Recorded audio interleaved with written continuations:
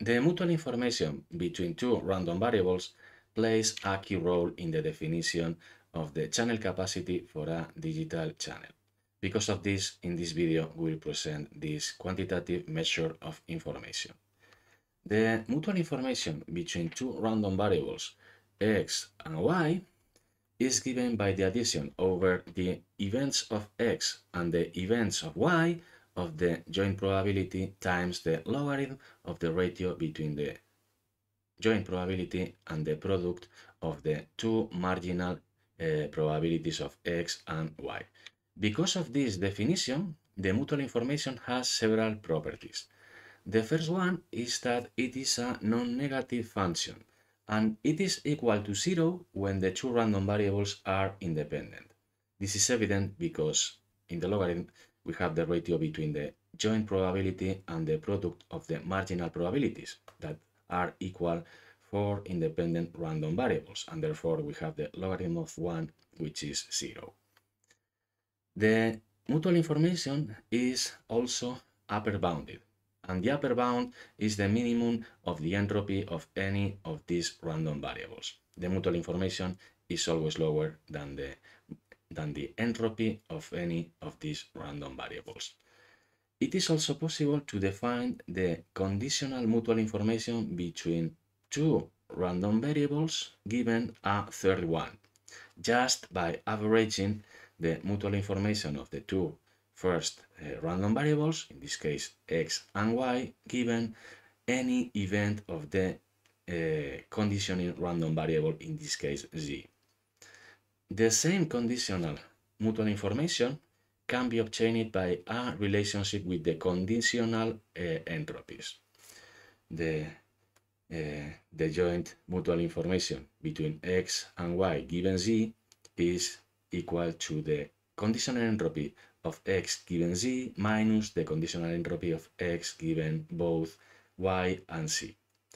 It is also possible to introduce the mutual information for more than two random variables, and it is based on the chain rule for this basic definition of the mutual information between three random variables x, y, and z. We have the mutual information between x and z plus the mutual information between y and z given x. And using this basic expression and applying the chain rule, it's possible to obtain the mutual information of several random variables. And the last property that we are going to mention here is that the mutual information of a random variable with itself is equal to the entropy of this random variable. Because of this, in some cases, the entropy is also called the auto information. Now we're going to see that the mutual information is related with the entropies.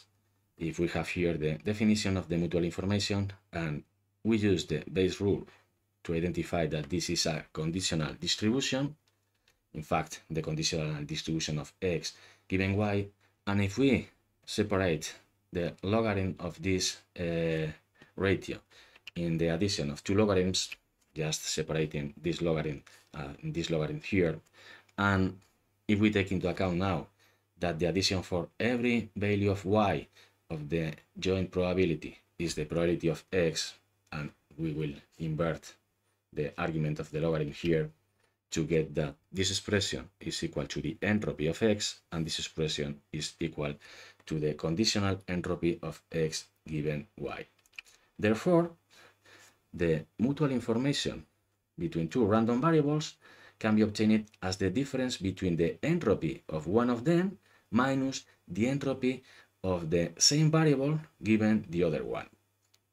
The same procedure can be obtained, can be applied to obtain that the mutual information is also equal to the entropy of y minus the entropy of y given x, and taking into account the relationships between individual entropies and the joint entropy with the conditional entropies, it is also possible to show that the mutual information between x and y can be obtained by adding the entropy of each of these two random variables minus the joint entropy between x and y. Therefore, the mutual information between two random variables can be obtained through entropies of each random variables, conditional entropies, and or the joint entropies.